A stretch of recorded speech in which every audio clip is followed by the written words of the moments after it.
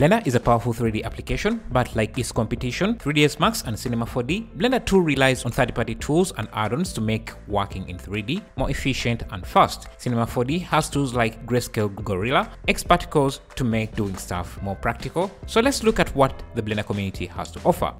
Blender curves have not seen any updates. They still look and function like in the early days. Most of the curve editing tools are enough for most things, but when you look at what other applications offer, you start to see how much is missing in Blender. Thankfully, tools like PaintPal bring these new features like fillet curve, chamfer, subdivide, and more into Blender. If you're thinking of adding complex patterns onto your mesh, this Nano Mesh tool comes with templates and options just for that. It comes with a library of nano details, but if you want to use your own custom ones, that option is available too. You can spend hours UV unwrapping objects in Blender or spend just a few seconds. The choice is yours. Zen UV brings a lot of updates and new tools to UV unwrapping in Blender. You can also easily check the orientation of your UVs in the UV editor and change them easily too with the World Orientation tool. If you are making assets for sale or to use in game engines or export them to other applications like Unreal Engine or Substance Painter, Zen UV is going to be very useful.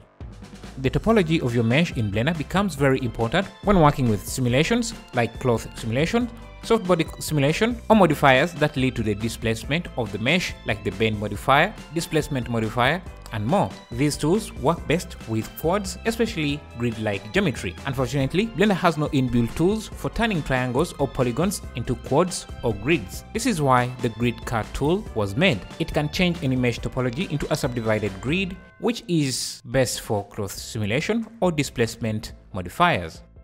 Blender is coded in C, C++, and Python, and its rigid body physics uses the bullet physics system. These were not tools built by the Blender team, they were just borrowed from somewhere else and used in Blender. No one can make anything from scratch, and as artists, you should not try. So, if you're creating characters, why bother modeling the clothes yourself when a library of clothes like the Epic Clothing Pack exists, which comes with everything cloth related you can think of. Even when the characters are too big for the clothes, you have tools to help you size your clothes to fit the character you're dressing up.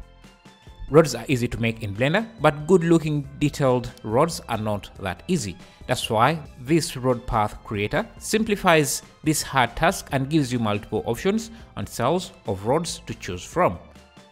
As a 3D artist, you're expected to be great at a lot of things. Each job comes with its own unique challenges. Having the right mindset and approach goes a long way. Watch this Nebula course to see what goes into a professional's head when they are solving complex problems. This course will help you become a better technical artist, a skill you are going to need as a 3D artist, and additionally, you will learn about volumetrics and nebulas. Speaking of volumetrics, this Easy Fog add-on uses volumetrics to render fog, mist, and more. The add-on comes with different templates and options to choose from. If your computer is not powerful enough to render fog and mist based on volumetrics, then this Fog Planes add-on will do the trick. Instead of using volumetrics, it uses alpha textures to create the same effect without the computational requirements needed for volumetrics. The best renders are the renders with detail. If you do sci-fi, this plating generator should be among your favorite tools. It can scatter objects, generate panels, panel lines, plating detail, paneling detail, and patterns, and more. Practical modeling and rendering is about what you can render with what you have. There is no point creating beautiful scenes that your computer can't render. This is very common when rendering large forests. Most computers do not have the power to render the amount of polygons needed for a dense forest. So add-ons like the alpha trees are needed. Instead of using hundreds of polygons for a tree, it just uses a texture on a plane and the results are remarkable, allowing you to render millions of trees that look realistic using a mid-range computer. While alpha trees is great for rendering trees from a distance, if you want a close-up shot of your forest, simple texture planes are not good enough. You will need something with more detail, like this forest generator. The trees are hyper detailed and the materials are of high quality as well. The generator can generate realistic forest scenes with dense detail with just a few clicks. You can expand the forest as much as you want if your computer can handle that much detail. If you're making an urban landscape, a town, a city, the Urbanic City Assets Pack comes with everything you will need, like buildings, billboards, roads, street elements, and over 180 assets ready to use with full textures. You also get decors for adding extra details to your roads. 2004 is here, and let's make it a year of production.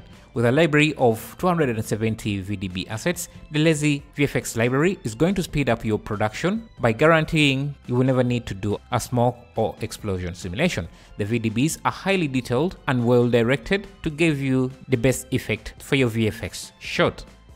If you create cartoon environment or any stylized environment, you will love Roller Paint. With over 500 assets, you will be able to focus on other stuff that make up your render or story. And when it comes to the environment, let Roller Paint handle that. You will always have an asset for any scenario you want. Making big cities requires big budget. You need the buildings, you need roads, you need high resolution textures, and you need them to look good. This is what Cyberscapes Pro does in one click. It produces the detailed buildings, high resolution textures, roads, traffic, and everything in between. And it's way cheaper than creating everything from scratch. Those were some of the generators that I think can really help you making animation, film, or anything you're doing in Blender more practical. Thanks for watching. I'll see you in the next year.